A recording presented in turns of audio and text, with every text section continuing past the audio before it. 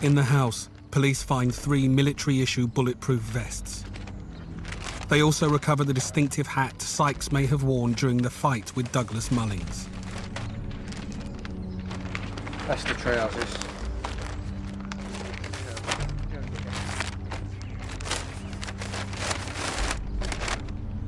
It's all gone well. We'll see what happens back at Edmonton. Unbelievable how this job's gone in about a week and a half. Everyone's been arrested. Yeah, which is good, yeah? Very good. Very unusual, isn't it? Yeah, absolutely. That's good. Yeah, right. Face the front, please. In a video ID parade, Sykes is positively identified by both Jennifer Mullins and her daughter Natalie. Turn your shoulders so you're facing towards the wall looking at that, please. Sykes refuses to answer any questions, but instead chooses to make a written statement. Right, we did the third interview. Started off by just saying he didn't make a phone call to David Gaynor to get him to shoot anyone. I think the witnesses are wrong, as a whole argument started over me and the accident in the car. Also, I didn't say, come round, bring your stuff. Culturally, I don't speak like that. I generally speak slang. Merrick Hamilton made the call to David Gaynor. He also said, good, I'm glad that was done.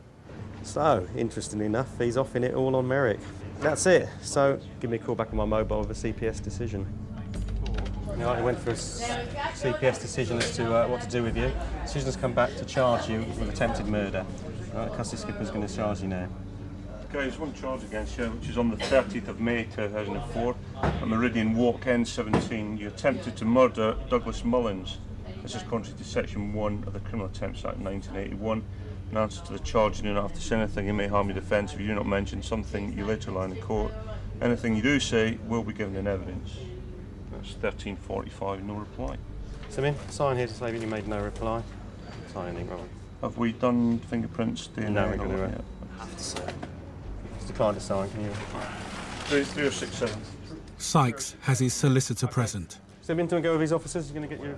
The evidence is quite strong against Sykes. He's been picked out twice. It's a very clear-cut case from our perspective that he's the man that's made the phone call to the gunman, to Gaynor, to come down to shoot Mullins. It was Hamilton's phone that appears to have been used. Both Shapush and Hamilton were together. They were both very excited, very aggressive. They were cutting their air through hand movements, and gun fingers were going on as if they were threatening, your man's going to get it, as if intimating that he was going to get shot. It's quite clear that Hamilton's got a part in this, and we'll wait and see how much of a part he had. Right, I take it you've got a uniform car playing eyeball on it, have you? 2 weeks later, DS Richard Davis is on the trail of 2 suspects who've been in hiding since the shooting. They were in the stolen Mercedes as it drove away from Meridian Walk. The Trident team fears they may have the shotgun used against Douglas. Right, I've got reason to believe, right, that you're concerned in the shooting of Douglas Mullins on the 30th of May. Okay? Look, this officer. So you were driving a Mercedes, which is stolen. Okay? So what I'm going to do is I'm going to nick you now. Okay, then. All right, and then we're going to go back to speak to the police station. So I'm going to formally arrest you, all right, for conspiracy to murder, violent disorder, and theft of a Mercedes motor vehicle. The vehicle that you're in, yeah, we're going to search that. That's not going to do it, Bob. That's his car. I might stand in a firearm from the shooting, okay? Okay. So what I'm going to do is I'm going to search your car. Okay. I'm going to search your address. All right. So at the moment, can I just ask one question? No phone calls can detain both the purposes. Okay, can I just ask one question? Yeah, sorry. What's this got to do with What's your name? The young woman was with the suspects when stopped. They admit they've been to her house, which is nearby. It's probably got nothing to do with you whatsoever. Unfortunately, because you're with them and because they've been to your house today, I'm going to search it. I haven't been to those premises. You just said you had 2 seconds ago. No, I said I was outside of those premises. I haven't been inside. You ask your mum if I have set foot in those premises. I have not. I've not set foot in those premises. Right. She's now said that she was in the Mercedes, which had the accident initially on the day, which sparked up a whole thing. And we're not going to arrest her at this stage, as we don't think her involvement goes beyond being the girlfriend of one of the people there, really. So now we're just going to take her up to the address and we're going to start searching as all organised. And that's it, and hopefully we might find a firearm. Police can find no weapons in the car, but DS Richard Davis wants to search the girls' home because the arrested men have been there. The girl's mother and sister are outside. Are you happy with the connections with these people, or No, you're not at all? Didn't know. I knew he was a bit blooming slippery, but I didn't know like how bad. I think she's scared of him. The way she's acted with me, Yeah, it was she's like been she was awful. being pressurised. I went through her drawers and found little wraps of something, whatever that was. I don't know what it was. So like, it could only have been him. We'll do. We're going to search your house. Yeah. You can come in with us. Obviously, just leave one if that's feasible, because we don't get too many people up in there when we start searching. And, I said to and your them, house. like, So her bed where it's against the wall, they pull it out. She's made a hole, so the hole underneath of the bed is just space. Is that where she keeps the stuff? Is it? You tell me. This is the bedroom, and in here, under the bed, they found that appears to be a silver handgun, silver revolver with black taped handle, and so she's been arrested on suspicion of possession of a firearm. The dog has shown a lot of interest in this room, but in particular, of course, it's sniffed around a lot, not next door, and it's shown a lot of attention to that bottom corner there and the floorboard underneath it. But the dog's had a good sniff, and it quite likes a lot of it around here. So I don't know if firearms have been here regularly or it's just on the odd occasion. So I don't know whose room this is at present, but certainly we're going to call in our specialist search team and they can do the whole bit to make sure we don't miss anything. The search team does not find any other firearms. The gun found under the mattress is an imitation. The two arrested men are released without charge, but the team makes an unexpected find. What looks to be 16 kilos of cocaine.